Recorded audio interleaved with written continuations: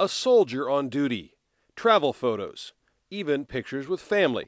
Photos you might see on social media sites. However, these pictures were used to lure women into a scam that cost them thousands of dollars. Oftentimes, the fraudsters will look for photos of men in the military, and they'll play on the sympathies of women that they have for people in the armed forces.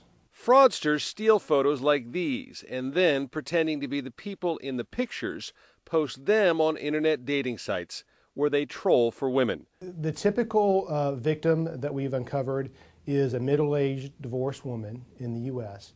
They use stolen credit cards to send them flowers and teddy bears and chocolates. They literally do groom them over months at a time. They chat with them hours a day. After gaining their trust, the scheme begins. And at some point down the line, they are told that there's a financial emergency.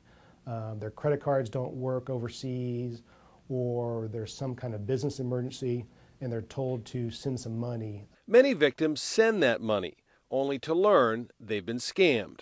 Postal inspectors say millions of dollars have been lost in so-called sweetheart schemes across the U.S. The women were typically told to send several $100s at a time. That is kind of a convenient amount to send through Western Union or MoneyGram. The money is one part, but the psychological damage is another. There is a lot of trust involved with them thinking that they were in love with a man.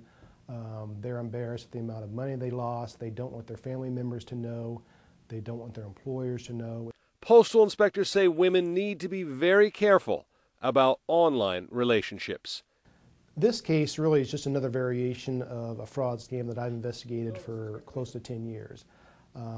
Criminals are greedy. This is just another method for them to obtain money from vulnerable victims.